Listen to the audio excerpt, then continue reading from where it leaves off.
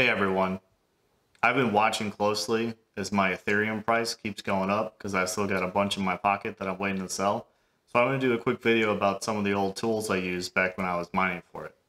So the main thing I have here is the ASRock H110 Bitcoin board. I never used it for Bitcoin mining, I only mined Ethereum, but what's significant about it is it has 13 PCI slots here. So we can put 13 GPUs on this board at one time. Now, it didn't have a whole lot else going on with it. You can see it's only got 2 RAM slots, almost nothing on the back I/O. It does have PS2 ports, so if you got some old school mouse and keyboards, you can plug those up. We went as cheap as we could processor-wise. I got a Celeron G3930 in here, which is probably a big upgrade from the previous Celerons because this thing's actually dual core. And then, we got the greatest feature in the world, unlimited PCI slots. So, one of the weird things about this is you would expect on your gaming graphics, you need to use the big by 16 slot. But when you're only doing mining, you don't necessarily saturate all the PCI lanes. So you can use each of these slots individually as PCI 1 by slots and even actually underclock them all the way down to PCI 1.0 to get your graphics cards more stable in here. And then to actually get them all connected here, we have these PCI risers where you go from this little board by USB into your 1.0 slot. I actually got it backwards. So you can go 1.0 here. This even fits in the by 16 slot.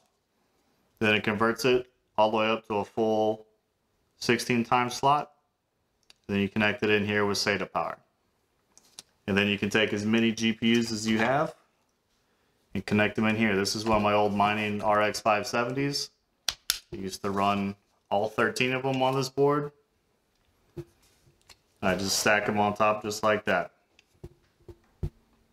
So this thing is really cool, but the real question is, how do you run the 13 graphics cards off of one board? We can connect them physically, but inside of Windows, you natively only have support for 8 GPUs. And Windows doesn't really work out of the box with anything else. So once you start connecting the 9th one, it just doesn't show up. Inside of the AMD software though, if you're downloading the mining drivers, and I think now on their retail drivers, you actually get support for as many GPUs as you can connect.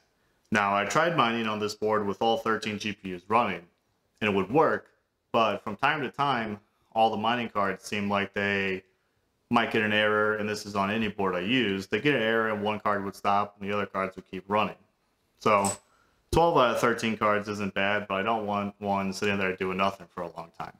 So to get it back running, I had to reboot the machine. But in this setup, every time I rebooted, the board wouldn't post unless it only started with 1 GPU. So I'd always have to put 1 GPU in the first slot and then connectively add each other one back in until I got it all running again. So I'd have a 30-minute headache anytime I needed to reboot this thing. So eventually I bought a second board, and we ran 8 on this board, 5 on the other board, and that worked out a whole lot better. But that's pretty much the story of my mining adventure. We still got 4 Ethereum left, so we're hoping for the big payout. But I also just really thought that this board was a really cool piece of tech with all these 1.0 slots and really making it work. So I hope you enjoyed this, and thanks for watching. Take care.